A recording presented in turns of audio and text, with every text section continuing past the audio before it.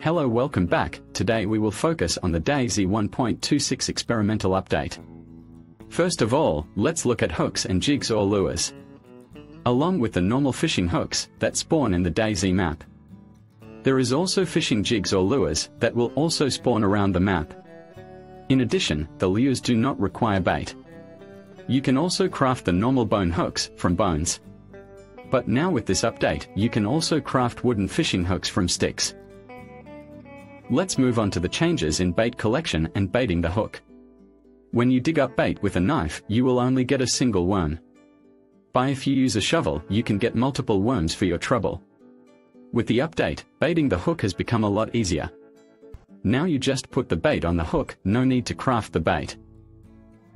Changes to game mechanics to catch a fish. We will use a wooden hook first. You need to bait the hook with a worm. Hold down the left mouse button to cast off. Now keep holding down the left mouse button until you see a splash in the water in front of you.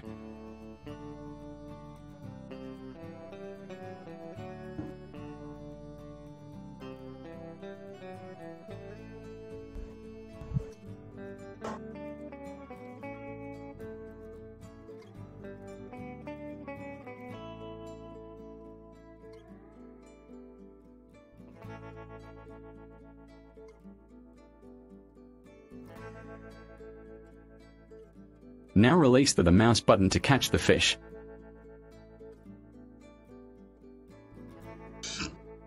And for our first try, we get a tasty carp.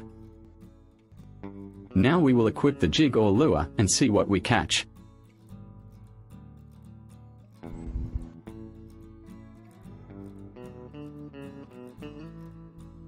Holding down the left mouse button, waiting for the splash.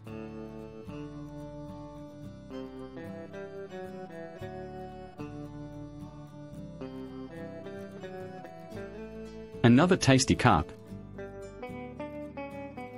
Thanks for watching the video. If you enjoyed the content, please like, comment, and subscribe for more gaming adventures. Your support means a lot. Catch you next time.